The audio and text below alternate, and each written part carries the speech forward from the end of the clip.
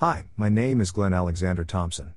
In order that you may see who I am, I have placed a photograph of myself on the bottom left of the screen. Now, my natural voice is a slow Aussie drawl, so, for narration, I am using a computer-generated voice that speaks far faster than me.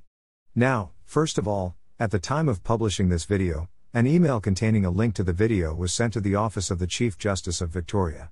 In my view, no honest and honorable judge could or would leave this video unanswered or not responded to.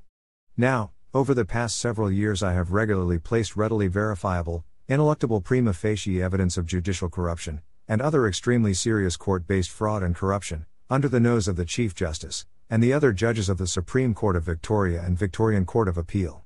Each and every one of those judges, including the Chief Justice and Ferguson, has chosen to remain silent. In the circumstances, I say that the silence of each of the judges is complicit silence, and they are well aware that their individual and collective silence is tantamount to concealing and perpetuating the crime sufficiently evinced to them. More recently, I prepared several YouTube videos which sufficiently set out snippets of that court-based and other corruption. By emails of Tuesday 26th of January 2021, and Tuesday 22nd of February I placed those videos under the nose of each and every judge of the Victorian, Supreme Court, Court of Appeal, and County Court. At that time I asked each and every Victorian judge to stand against the court corruption evinced to them. I also told them that I would individually publicly name and shame them if they failed to stand up.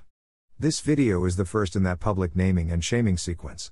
In order of seniority, I am going to publicly name and shame each Victorian judge until such time as at least one of them cracks, and at least a full and open inquiry into the court-based corruption is established. For seniority order, I will follow the listing of judges on the Supreme Court of Victoria website followed by the County Court website. Now, my viewers, in the description section of this video I have provided links to the videos which I recently placed under the nose of all Victorian judges. Those videos sufficiently set out ineluctable, prima facie, evidence of serious court-based corruption, including judicial corruption. Those videos are also sequentially linked at the end of this video.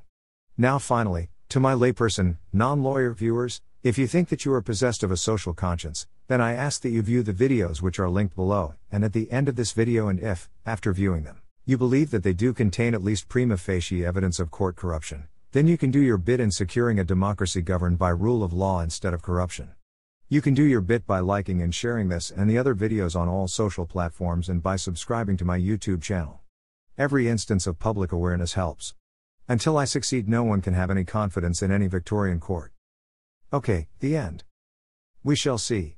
Now, to view the linked videos, click on the video image which, about now, appears towards the lower left of the screen.